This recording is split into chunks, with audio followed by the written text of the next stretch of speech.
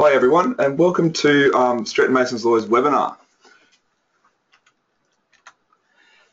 This is our first webinar in relation to important legislation changes that have come in recent times that may impact upon you and your clients. This is part of a new initiative that Streten Mason Lawyers has put together, where we're doing new quarterly presentations for accountants on different issues about the law. We want to keep them short and sweet and to the point. The idea is to help our accountants to keep up to date with the changes in the law. And these are changes that not only affect your business, but also your clients, because we all know that all the changes in the law that do affect both our clients and your clients on a regular basis. If you have any topics that are of interest to you, then please, at the end, we've got a survey that we'd like everyone to fill in if they could. And so if you could fill in that and even make some suggestions of other topics that would be of interest to you, then that'd be great. There's facilities in the GoToWebinar software to ask questions as we're going through the talk. So please feel free to ask those questions at any time that you like. If you want to leave them to the end, that's also okay. But Craig and I would be happy to answer any questions as we go. The presentation is being recorded, but I won't read out any names of people whose questions come up. We'll just go through them and ask the questions as we go. And it will also be available online if you want to revisit anything, or if any of your colleagues want to revisit the seminar. We'll be recording all this and we'll be posting it online afterwards. I'm also going to now send through a link to a Dropbox folder.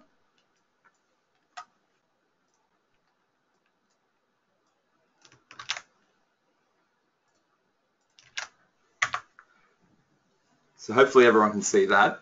This is a Dropbox folder that contains all of our slides so that you can have a copy of those.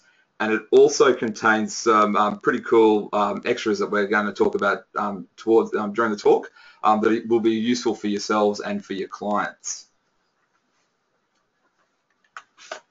So a little bit about us. So Streten Mason Lawyers was started by Craig Mason, who's on the right of the picture in front of you, and myself, Jeremy Streten, back in 2011. We started the business as just the two of us, and in the last 4 years, we've grown to a team of 12 full-time equivalents and there's about 14 staff on the picture that you can see in front of you. We specialise in acting for small to medium-sized businesses and their owners, and we work really closely with accountants, and that's one of the reasons that we wanted to put this presentation together and a series of presentations, because we work really closely with accountants and we wanted to give something back to accountants that we do work with. We have two offices. We've got one in Morningside in Brisbane and one in Caboolture in the Moreton Bay district. And we act for clients all over Queensland and even interstate where it applies. We provide specialist advice to businesses throughout their legal life cycle. So the two topics that we're going to talk about today, the first one is the changes that have come in that affect structuring for QBCC license holders. And the second one is the CIPA changes. That's the Building and Construction Industry Payments Act. These are two very important topics for builder clients. We've found that, and we've done a number of these talks at accountants or with accountants, and that accountants who deal with clients who are in the building game need to know these changes because they directly affect the advice that we give to those clients as we're going forward. And also, it's a good thing to know what changes are coming in for our clients going forward. I'm going to go through the first part, the changes that affect structuring for QBCC license holders, and Craig will go through the CIPA changes in some detail afterwards.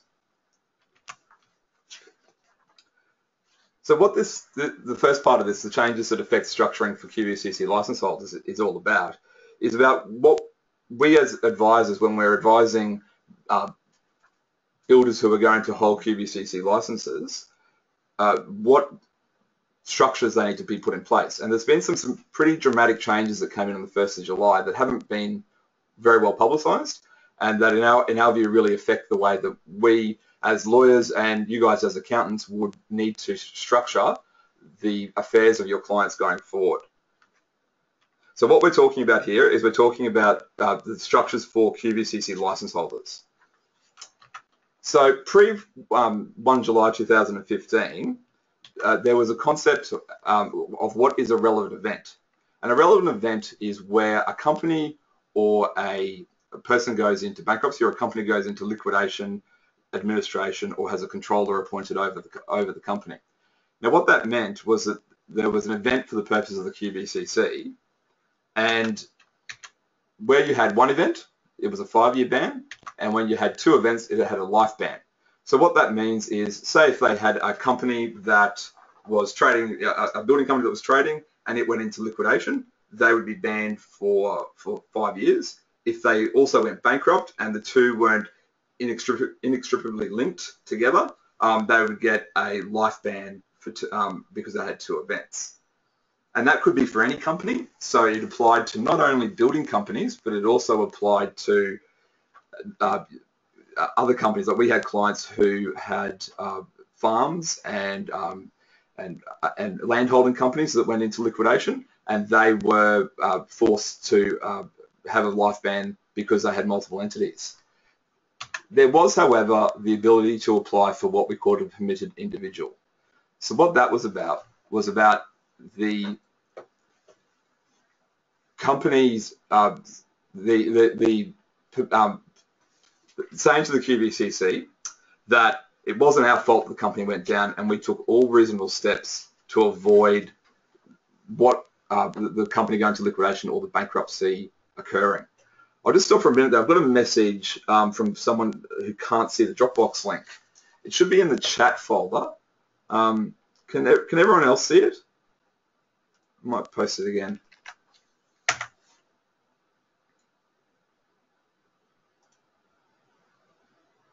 Oh, great. Yep, he's found it. Excellent. Thank you for that. All right, so yeah, so what we're talking about is the ability to apply for a permitted individual. So a good example of this is we've had many clients that we've acted for on this type of work. One was where a guy had his business partner, who was the majority business holder, embezzled $2 million from the company accounts. And our guy had no idea. The other business partner admitted to the fact that he'd lied to us. And basically everyone knew that our guy didn't cause any of the company to go into liquidation. So after a bit of fighting with the QBCC, we managed to get him through. So that was the purpose of the legislation, was there to protect those people who had companies go into liquidation or went bankrupt from losing their license if it happened through no fault of their own. On the 1st of July, the law changed. And the law changed, it was actually law that was passed by the Liberal government before the election, and then was assented to by the Labor government. So it's got support from both sides of Parliament. And what is a relevant event now? Well, it's still bankruptcy, including annulment. However, now to have a company event, so whether it be liquidation, administration, receivers being appointed, it now has to be a construction company. The term construction company hasn't been defined helpfully. We're hoping that there might be some more guidance that comes through in further legislation, that there even may be cases. But I think it's safe to say that a construction company will be a company that undertakes construction, and probably one that holds a QBCC license, because that makes sense to protect the licensing structures. And as I say, it applies to liquidation, administration, and control for a construction company. It's also become easier where you have multiple events for you to say that one event was linked to another. So in the past, if you had, say, 4 different companies, one went into liquidation and then the dominoes all fell over, which quite often occurs, the QBCC always had the view that they were separate events. The legislation's been made easier now to say that one group of companies going down is actually one event rather than multiple events. However, now there's if you have one event, you have an automatic 3-year ban, and there's no way to get around that. If you have 2 events, it's a life ban, and there's no more permitted individuals. So this means that where we've got a building company and they go into liquidation, the client will have a 3-year ban, no questions asked. And if they have 2 of those events, they have a life ban with no question asked.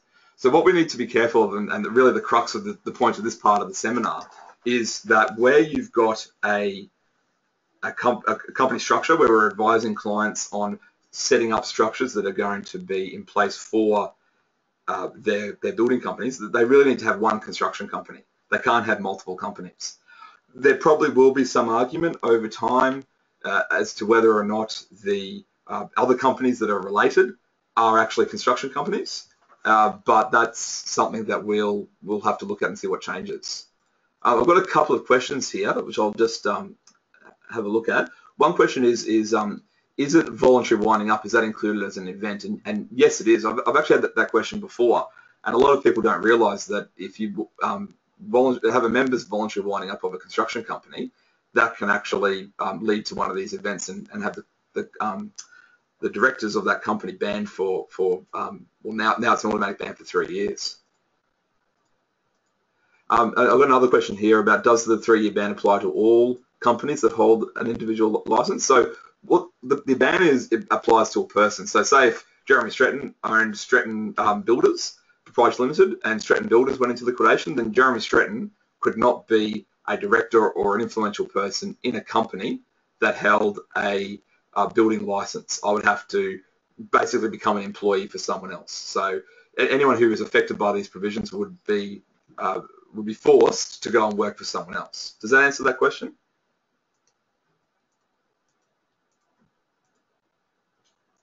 Another question that I've had is whether or not it applies to previous events. So often, and I did a lot of this work, you might have a client who had 1 or 2 events, and because of the way that their structure was and their finances, they didn't challenge the permitted individual.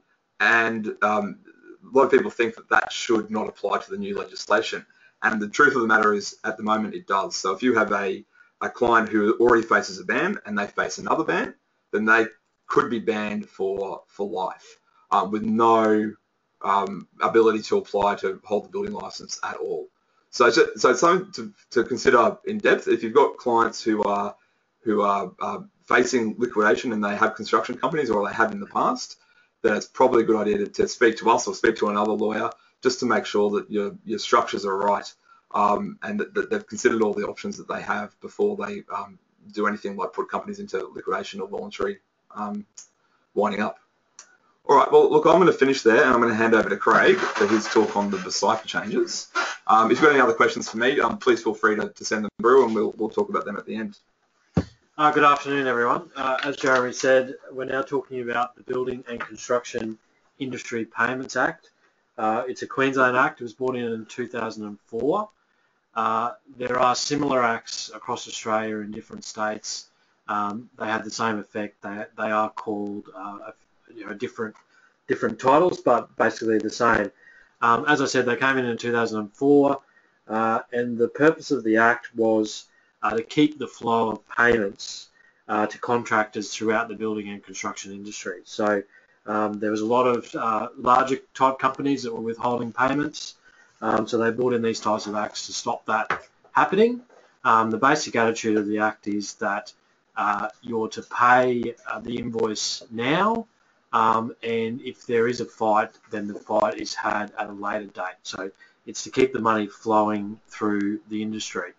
Now, the purpose of why we're even speaking about it today is that there were some changes that came in late 2014 that are slowly starting to filter through the industry, because contracts are now being entered into in 2015, and this act now applies to those. So the changes apply from the date of the contract. So anything before late last year, the old act will apply, and any contracts entered into this year, this new act will apply, including all the changes.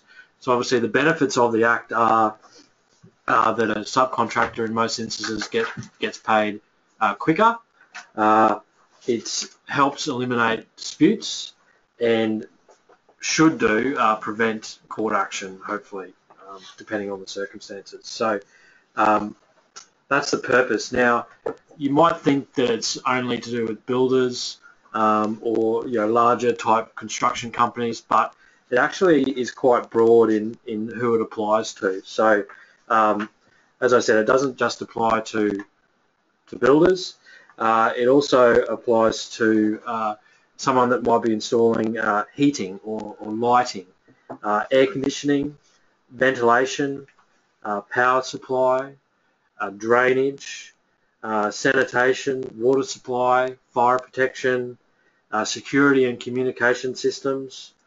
It also includes the internal and external of cleaning of buildings, so far as they are carried out in the actual course of their construction. So if it's the final clean, for instance, of a building, then that would apply to this act would apply to that.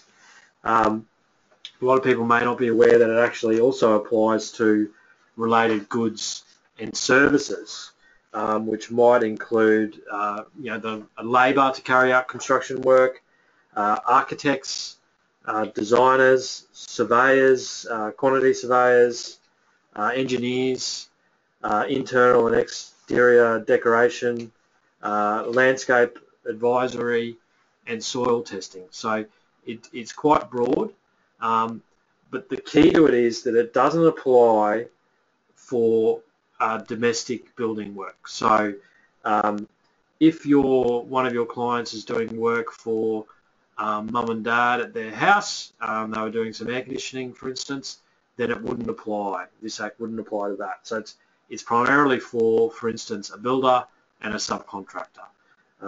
And so we find that a lot of accountants obviously have clients that are subcontractors, and they come across this act on an occasion, and they may not realise that on their tax invoices that most of their clients would issue, if they have this is a payment claim under the act on there, then this act, provided a few other things are complied with, then it's live and can be used to their advantage. So the key to it is that it doesn't apply to a resident or an owner that's going to be a resident as well. So there's a 6-month period there. All right, so you'll see the next slide is the BSIPA regime, and I've made it into a flow chart. There's a lot of dates in there. It's very hard to keep track of.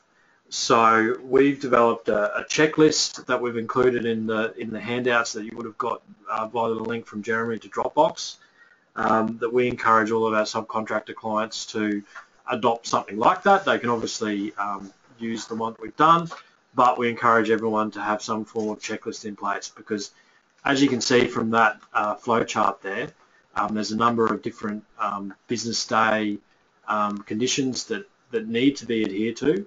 And there are no extensions allowed under the Act in any circumstance.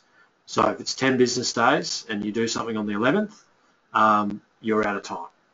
So the changes that came through there, you'll see on the flowchart, we've got a simple claim and a complex claim. They've changed it to be a complex claim is now anything over 750,000, and obviously a simple claim is anything under 750,000.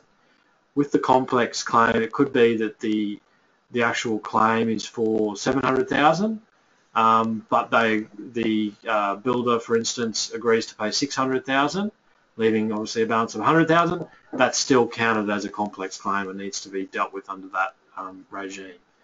So once you do your payment claim, which basically in the industry at the moment is a tax invoice, it's got to say that it's a payment claim under the Act. It's got to describe the works adequately. We encourage all of our clients to put in things like the site address or the project name, or something that can identify the work so there's no confusion.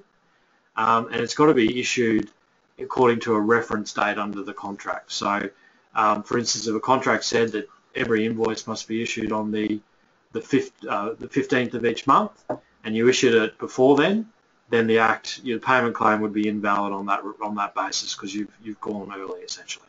But if all those things are right and you serve your payment claim, you've then got the time period under the Act, which currently is for a simple claim 10 business days.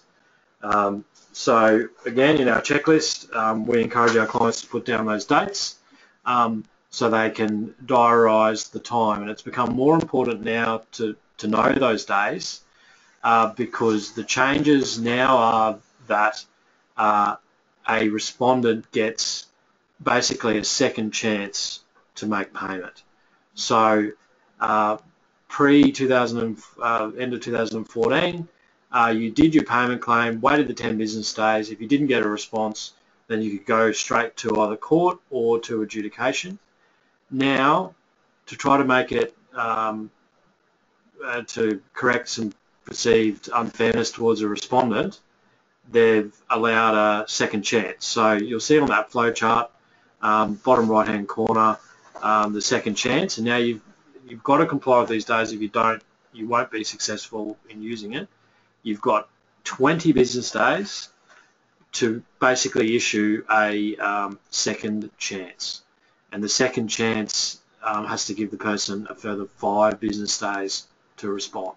So that's one of the key changes that you have to be on top of, and your clients need to be aware that they can't just send out payment claims anymore. They have to diarise the 10 business days in order to comply with the second chance. If they don't do the second chance, then they're unable to use that payment claim as a means to collect the money, and they basically will have to start again. So it's very important that it's diarised, and you've got the days, you've got to calculate the days. There is a business day calculator if anyone's not sure how to do that, on the QBCC website. One of those other changes as well is the QBCC, which is the Queensland Building and Construction Commission, now oversees all of these things, and all applications under the adjudication now have to go through the QBCC.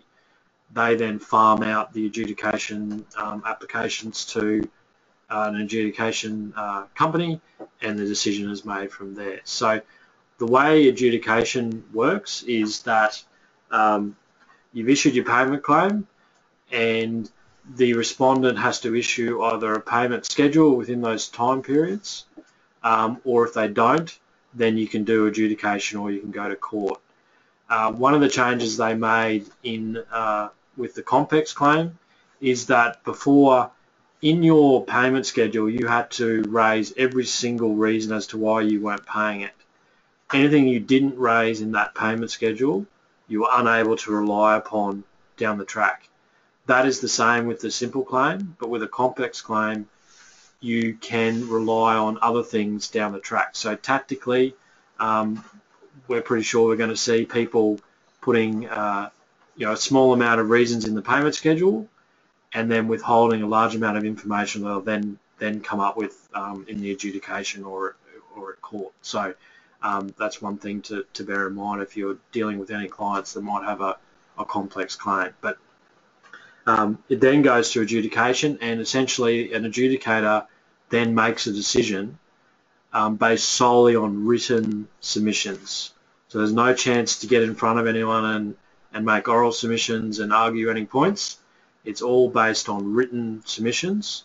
You can include photographs and those sorts of things, and any other financials or whatever it is you might want to include. But whatever you put in there, that's it. The adjudicator does have the power to ask for further submissions about certain things, but rarely does that seem to happen. So you're basically in the hands of a person that may or may not have particular experience in the plumbing dispute or whatever it might be, who's then going to make a decision.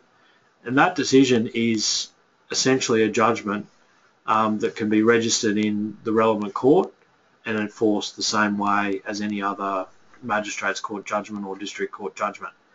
So there's obviously, it's an important process, and again, there's a number of dates within that need to be complied with, and they're all strict time frames. So once the application's made, there's a certain period of time where you need to do your response, and if you don't do your response within a certain period of time, then your submissions will not be taken into account. So yeah, you've got to be on top of your time frames. The other option is, other than adjudication, is to go to a court, and that's done the same way as it always was, except you have to have given that second chance to the respondent in order to rely on that. and that's by way of an application to the court for a judgment. And going back to the purpose of the Act, you're unable to bring a counterclaim in those proceedings or a defence. So basically you've got to wear the judgment unless there's a jurisdictional issue, namely that the payment claim is not a valid one. But if all those things stack up, then judgment should be awarded, and then obviously payment should be made, and then if it's an overpayment or there's defective works or whatever it might be that there's a dispute over, that's fought out at a later date, and normally not at all, which is the whole purpose of the Act.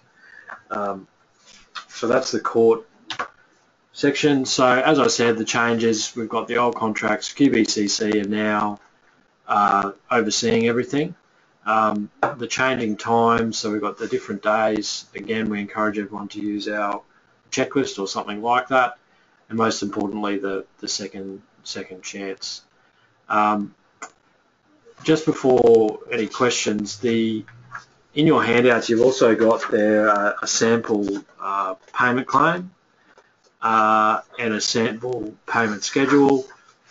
You'll see there the payment claim is really just a tax invoice, and the title of it is in fact tax invoice, which is what we encourage all our clients to do, mainly just not to alert the respondent necessarily of the fact that it's a payment claim.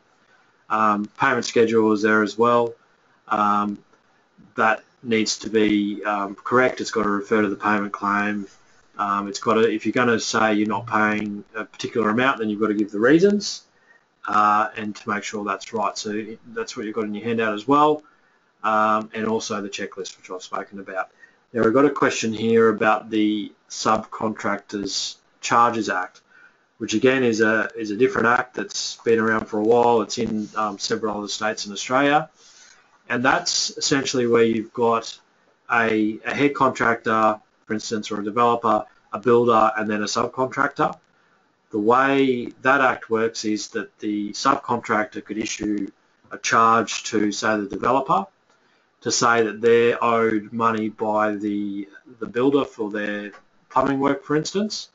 And essentially it's bypassing the middle person, and provided there's no, that they comply with all the provisions under the Act, then the developer should pay the subcontractor rather than paying the builder. The problem with that, of course, is that it's all a matter of timing. It's useless if the developer's already paid the builder, obviously, because they're not going to pay twice. But the most important thing while we're talking about the Subcontractors Charges Act and the Building Construction Industry Payments Act is you can't rely on both of these acts at the same time. So you've got to pick one. If you use one, you can't use the other, and vice versa. So so that answers the question that we've got here, that how does it interact with the Subcontractors Charges Act? Essentially, it can't interact with it. You've got to do it separately. So hopefully that answers the question. All right. If there's no other questions, if you have any, quickly, madly type them now. Otherwise, feel free to email us. There's Jeremy and myself. There's our email addresses there. If you've got any questions or want to have a chat about a client or a particular circumstance that one of your clients is facing, then please let us know. As we also said, Jeremy said at the beginning, we're hopeful of doing these quarterly. If you've got any other topics that you think might be relevant to you, we're happy to consider those and put something together for the next quarterly webinar. So if you've got any of those types of suggestions, then please let us know. We've also got a survey that we were hoping the attendees could fill out. So a couple of quick questions just about the webinar and whether you enjoyed it. Obviously answer it truthfully as much as possible. And thank you, everyone. All right, Jeremy Streten here again. Yeah, there's no further questions. So thank you everyone for attending. And yeah, that questionnaire should pop up directly after the webinar. So if you do have anything else that you'd like to talk to us about, just let us know. And if you'd like to sign up to the next webinar in next quarter, we'll send that around when we're ready to do it. Thanks very much, everyone.